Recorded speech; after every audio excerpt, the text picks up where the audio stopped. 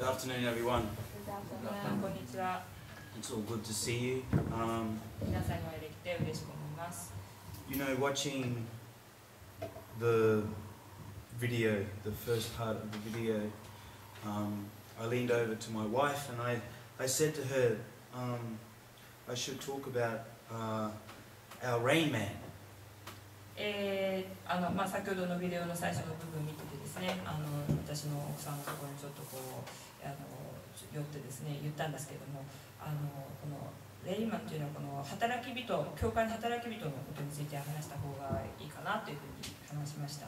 So let me tell you about this person. He's a young man. I think he must be in his early 20s. で、これで皆さんにご紹介したいこのある若者がいるんですけども、彼は今20代後半でしょうか。And when I'm at work, I'm teaching children in the front classroom, and he often walks past at the same time every afternoon. で、その人がですね、私はいつも子供たちを教えている時、この午後ですけれども、いつもこのその前を通ってくるんですね。Now this young man has a great disability. そしてその人というのはすごいこの、ハンディキャップというかその障害を負っている人でした。And his disability is this. It's when he's walking along the path, he cannot step on any cracks.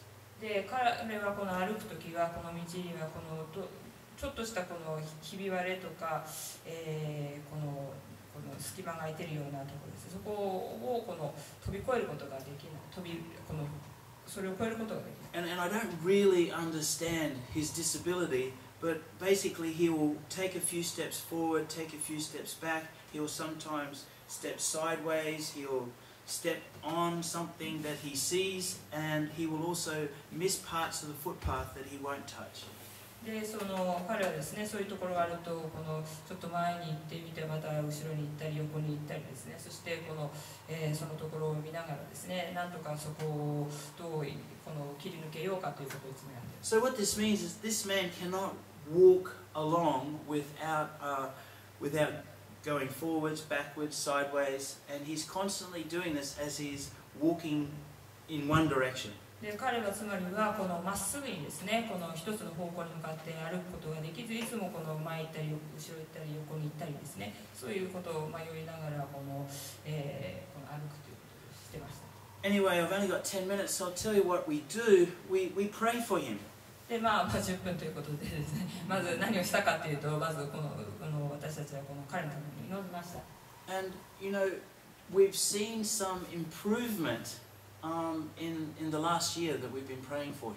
で、そしてまた彼のためにずっと祈ってたんですけれども、で、昨年からですね、祈っている中である程度の改善が見られました。And you know, I just use the word of God. I don't understand everything, and I don't know its full power or strength, but I know in Isaiah it says, by the stripes of Jesus you are healed. で、イザヤ書のところですね、この打たれた打ち傷によってこの私たちは癒されたというこの言葉をですね、用いて祈りました。And we all know in Matthew where it says that you have the keys of the kingdom of heaven, which is the authority of the Lord Jesus Christ to bind anything in this world in the spiritual realm and loosen anything. で、またマタイのところではこのイエス様が私たちに与えてくださるこの鍵というものがあって、それは、この天でまたこのつなぐと、それはつながれ、また解くと解かれるというですね、この言葉に立ちました。So I know that by the stripes of Jesus you are healed. I know that we have the authority to cast out demons. そしてこのイエス様の打たれた打ち傷によってこの癒されたと、またイエス様が与えてくださったその皆の権威により、またこの悪霊を追い出すと。I also know that our demons tremble with fear. で、またこの悪魔たちはですね、この恐れでこの震えているということが分かりました。So, you know, I'm not armed with a great deal, but I know that I have something to speak over this demon that's living in this young man, and we do it. で、私も完全装備されているなとは思ってないんですけれども、しかしこの若者に対してですね、できる限りのことを、しようとですね、そしてその、御言葉によってまた祈ってですね、やったりかけました。So for 1 year, I'll tell you the changes. で、1年経ってですね、随分この変化が見られたんですね。when he walks past, he's looking at me through the window, through in the classroom. He's looking at me, and I know that devil in that young man's body is hearing my voice. I know he's hearing my prayer. で最近はですね、この彼が私の教室の前を通るときに、この私の方を彼は見てるんですけども、彼のうちに働くその、悪魔というかですね、霊がこの私の方を見てるなっていうのをすごく感じます。And as I speak these words that I know, and I speak over him, and I bind that demon, and I cast that demon out, and by the stripes he's healed, he's walking a straight line. He's not walking that zigzag motion of forward, reverse, and sideways. でその時に私はそのイエス・キリストの打たれた打ち傷によってこの癒されたと、そしてイエス・キリストの御の権によってこの出ていけと、またこの縛るとかですね、この祈っていく中で彼はこのジグザグでこの歩くことをやめてまっすぐこの歩くようになりました。And you know, and I just keep these words aimed right at him, and I always raise my hand. And you know, he walks a straight line until he's out of my sight.